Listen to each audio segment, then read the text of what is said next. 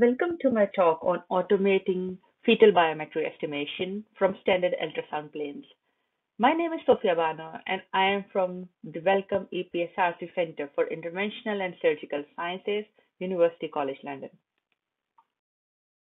Ultrasound examination during the second trimester can assess fetal size according to standardized biometry charts. This biometry can in turn help in assessing fetal well-being, including gestational age and growth, or monitoring for any abnormality. In order to obtain reproducible and accurate fetal biometry, the sonographer requires to first identify the three standard ultrasound planes and then to manually mark key landmarks on these planes to clinically measure biometry. The three standard ultrasound planes used for fetal biometry are the transventricular plane in the head, transabdominal plane in the abdomen, and femur plane.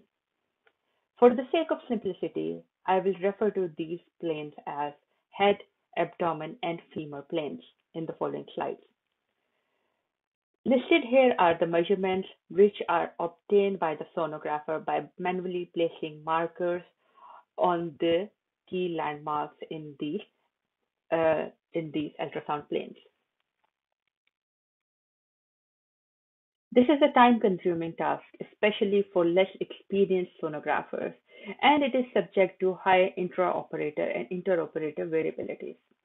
Automating fetal biometry on the standardized plane can help in minimizing these variabilities, especially in the case of less experienced sonographers, and this may also serve as an expert for training.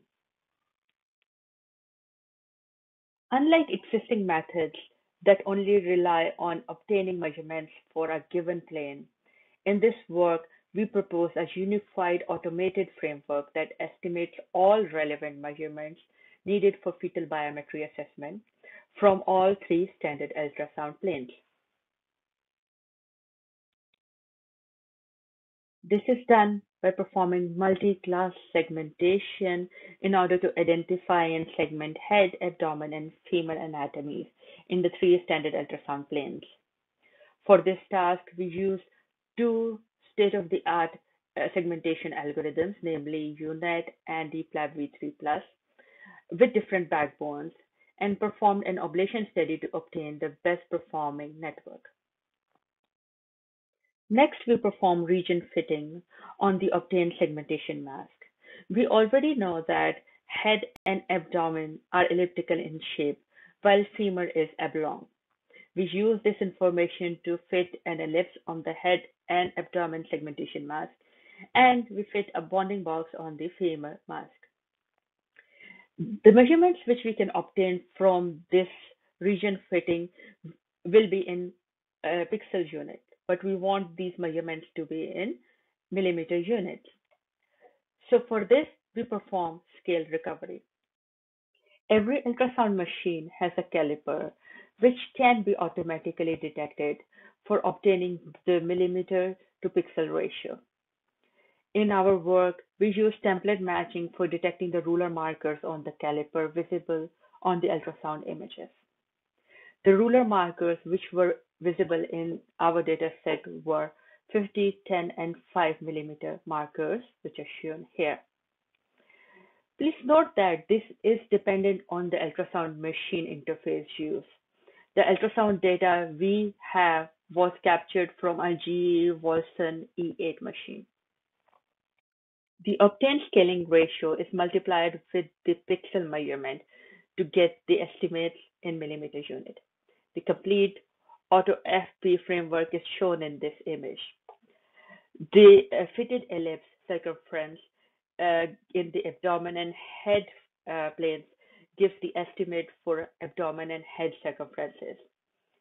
On these fitted ellipse, the major and minor axis gives the estimate for the remaining measurements. As for the femur, the diagonal of the bounding box gives the estimate for femur length. We obtained data from 42 pregnancies, in total around 350 ultrasound images of the standard planes. The data was collected at University College London Hospital. Patients attending the hospital for ultrasound examination were enrolled, and the data obtained was pseudo-anonymized by a clinical fellow after obtaining a written consent and ethical approval. The ground truth annotation for segmentation were obtained using the VI annotation tool, while the clinically obtained measurements were provided by the clinicians. Note that within this data, we observed large intra-class variability, especially in the case of femur measurement, which we can observe in some of these sample images. Multi-class segmentation results are shown in this slide. We used four-fold cross-validation applied on DeepLab v3 Plus and GeoNet models. The models were trained with MobileNet v2 and ResNet 50 backbone with either cross-entropy or weighted cross-entropy loss. From the analysis that we performed based on mean intersection over union, we found that DeepLab v3 with MobileNet and weighted cross-entropy gave the overall best mean IOU performance. Next, we picked the best performing architecture configuration from this table and applied the fetal biometry estimation on their mask. Fetal biometry estimation results are shown in this slide, where we perform comparison of the best performing segmentation model and report the absolute error between the clinically measured and predicted fetal biometry. Absolute errors in measurements were the lowest in the case of DeepLab v3, where note that DeepLab v3 was the overall best performing segmentation model as well, as we saw in the previous slide. In the case of femur length, the obtained errors were comparable, but in the case of DeepLab v3, the number of outliers were fewer compared to the other two methods. Qualitative analysis of the three segmentation models under analysis is shown in this slide, where we can see scenarios where either one or all segmentation models fail in predicting the right segmentation mask. We can make two observations from this slide. First is that inaccurate segmentation results in fetal biometry estimation failure. And the second is that if the captured ultrasound is not of good quality, the segmentation mask can be inaccurate, and which can result in inaccurate measurements. To conclude, we showed that DeepLab v3 Plus outperformed other models despite large intra-class variability in the data. We do believe that there is a need for capturing more data, especially in the case of femur length, that will allow us to better capture the intra-class variability in the femur plane case.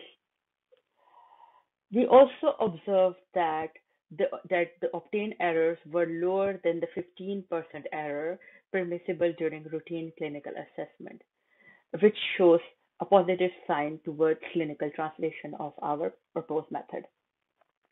As for future work, we are developing an online framework for the detection of standard planes and for the estimation of fetal biometry from ultrasound videos. We are also looking into expert and novices comparison with the proposed AutoFB framework. This will help us in obtaining evidence towards supporting clinical translation. This is the end of my talk. Thank you so much for your attention. If you have any questions, feel free to reach out to me. I will be also present at the MICCAI oral and poster session and would be happy to answer your questions during that time. Thank you.